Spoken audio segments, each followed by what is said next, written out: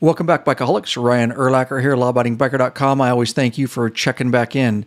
In this video, we're going to show you how to remove and then reinstall front forks on your Harley-Davidson motorcycle. Now, this segment of video was actually taken from our full detailed video on replacing your Harley front suspension and rebuilding your front forks, and I'll link to that free video in the description below. Okay, let's dive in and get our hands dirty, huh? So the first thing we're going to want to do is remove this inner fairing, and to do that we need to remove the ignition switch. So right underneath there where he's putting his index finger, there's a button. You want to push up on that button, and he's got his key in there, and we're in the fork lock position. Now with that button pushed up, he's going to turn his key counterclockwise, and you'll feel it release, and then just slowly lift your ignition. Do not turn your ignition at all while you're pulling this out. There's a spring he's going to have to grab too. If you do turn it, you could misalign your ignition. And if you do that and you have a problem and you do get it misaligned for whatever reason, we do have a video on this channel on how to fix that situation and realign your ignition. So I'll link to that in the description below. And just because you couldn't see it when he was taking it off, he's going to point to it. That's the little button on the very bottom that you're going to push up on. And now it's in the up position because it's stuck because the key is in it and we took it off. When we put it back on, we'll release it with the key and that'll snap back into position, but that's the button you want to feel for. All right, and with a 7/8 inch wrench, he's just removing the top nut there or collar. If you don't have that big a wrench, it's no big deal. Just use some channel locks or something. Just be careful not to mar it. And then he just takes that off the top there, as you can see. All right, and then there's just another piece below it, and it can only go back on one way, so just pull that off there. All right, and finally, at the very bottom, there's another plastic collar there. It can only go back on one way, so slide that off of there. All right, and with a Torx 27, on the inside, both sides of that inner fairing is a little bolt you can see he's working on there. And he's just finishing backing that out, and we'll get to the other side and get that one. And Oscar just working on getting that other inner fairing bolt out there. All right, next we're going to remove this inner plastic piece that says fork lock, ignition, etc. You can kind of see he's just working around. You have to get his other hand in there and pop it. It just kind of snaps off. And once you get that, you can slide it up out of the way. All right, and with everything free, he can go ahead and remove this inner fairing. You can see he's just sliding it up and working it out there. And you see those little rubber grommets that fell there. Don't worry about that. We'll put those back in. So we're going to remove this inner fairing all the way so it's out of our way. There's just a plug there, and there's just a tab on the bottom. He's going to push up on there, or push in on, and just pop that and out of our way. So those fork cap nuts are kind of back up in there, and they're tight. If you have a fork cap wrench, it's a specialty tool. We don't have one on hand today. You could certainly get up in there and have plenty of room to get those nuts off. We don't have one, so we're actually just going to remove the fuel tank because all we have is a box and wrench. And so we'll get this tank out of our way. It's pretty easy. We'll show you how to do it here. That's a Torx T40. There's 2 bolts right on the back of this tank that he's going to be removing. And he's got both of those bolts removed off the back there. Okay, so we're just going to remove a few things so we can pull the tank off here in a minute. Just one plug there. Yours may be a little bit different if you have a 14 or newer. It will be different, but just look for the plugs that go up and run along the top of your tank, just a tab. Most of them are just tabs, and just kind of push them in there and pull. Then we've got 2 vent lines he's going to work. This one just dangles down on the bike. You just pull it out there. The other one you can disconnect right up here. Again, just a vent line. All right, now we've got everything disconnected. You may have to snip a few zip ties to release your wire harnesses there. All right, and with a Torx T40, he's gonna, and a ratchet there, he's just backing this bolt out. Again, one on both sides. That will free the front of this tank. And got the left side backed out there. We'll move around to the right side. Okay, so underneath the left side of your tank, here's the fuel line and valve. He's gonna push up on the bottom part with his thumb there, and then with his other hand there, he's gonna pull up on that metal sleeve, and then he's pulling down on the black part at the same time. And you'll see, have a rag because you do still lose just a little bit of fuel. All right, and with all that removed, he can go ahead. He's just going to lift on the back first and just kind of get underneath the front of it there. And you can just work it off the backbone there, and he'll set that aside. All right, and with his tank removed, we've got a 1 3/8 inch box end wrench. And he's going to go ahead and break this right fork cap nut. There you go.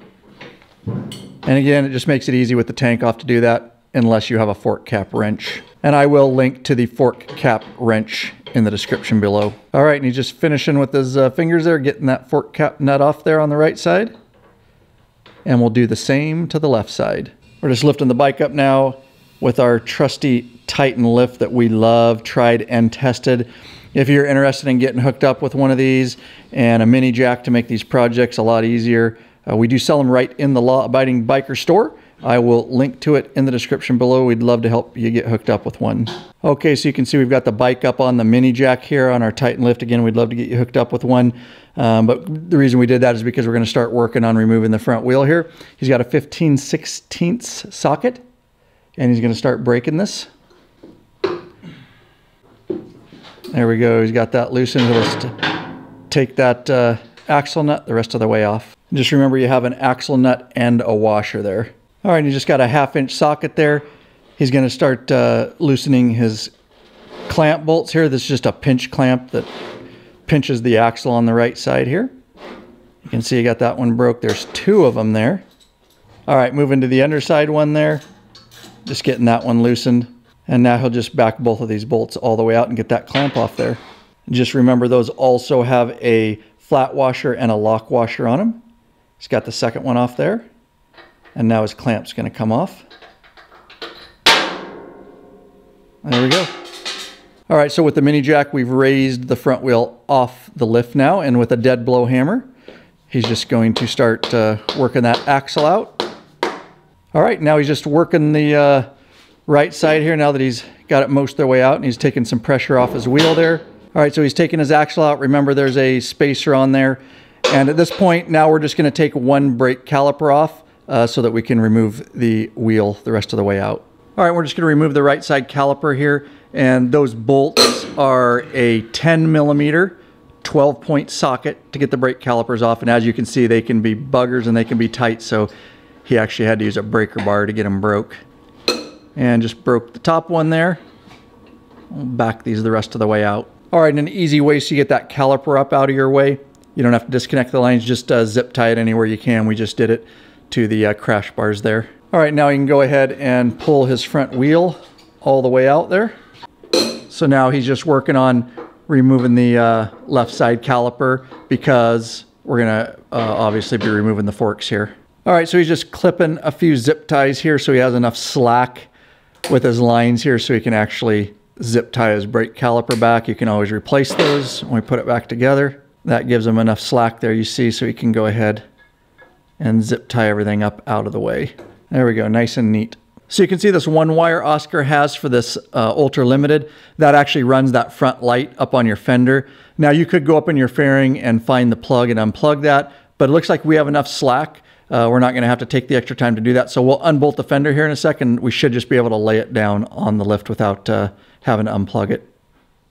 All right, just real quick, promise we'll get right back into your video.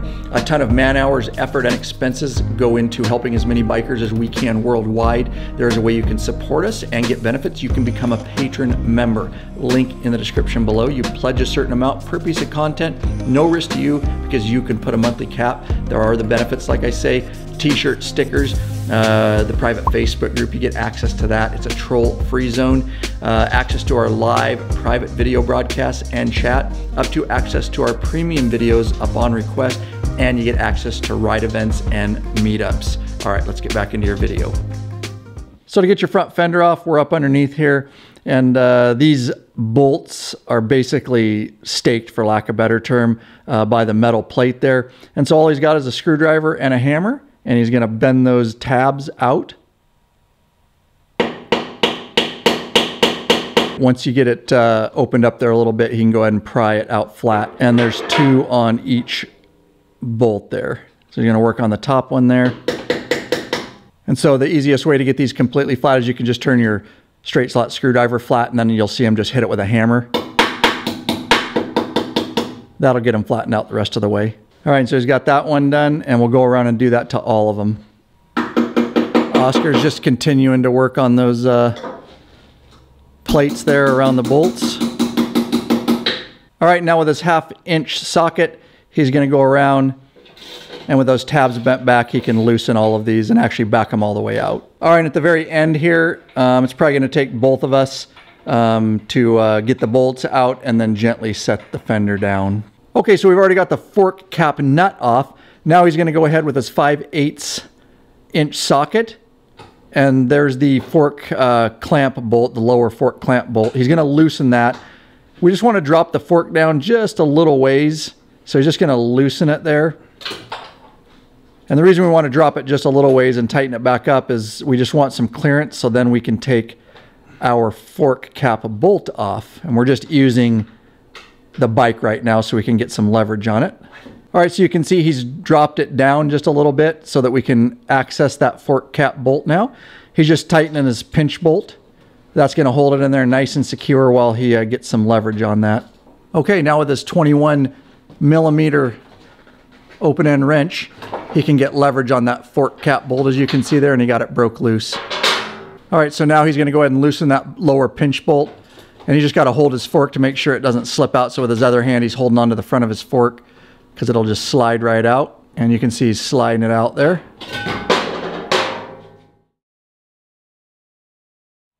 All right, so now we're ready to put the fork back on the bike there.